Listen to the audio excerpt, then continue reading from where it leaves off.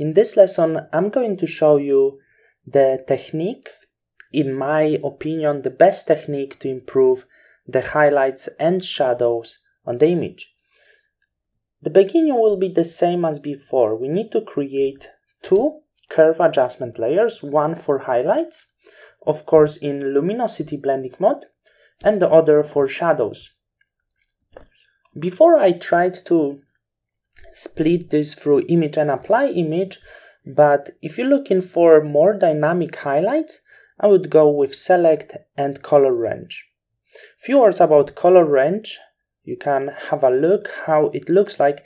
So simply you can choose few colors, different colors, and they represent the range of the color. For example, if I choose red, you can see in the mask how red is represented on the image. If I choose blue, you can see how the blue is represented. Also, the great feature in color range is highlights, midtones, and shadows. So I'm going with highlights. And what I'm looking for, first of all, increase the range to maximum.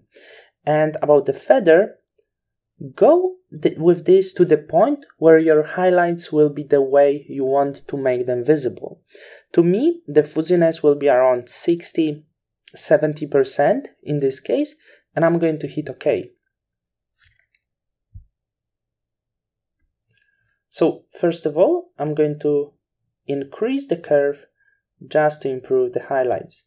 And you can have a look before and after. I don't want to really overdo the highlights because they were really nicely visible already before. So just soft improvement for the highlights. And then for the shadows, I'm going to make it a little bit different because I'm afraid if I would go with shadows right now, they would be a little bit too dark. So I'm going with select, color range, and once again I'm actually going to work with highlights just to increase the range and hit OK. I'm going to invert this layer mask and I'm going to drag it down for the shadows. If it's too strong, of course, I would just lower the opacity maybe to 50%. Going to have a look how it works. It looks quite solid right now. The highlights are also nicely improved. So that was a very simple way, a little bit more selective than the one before, and the shadows and highlights are really well improved. The model is standing out and the image itself is much more dynamic than was before.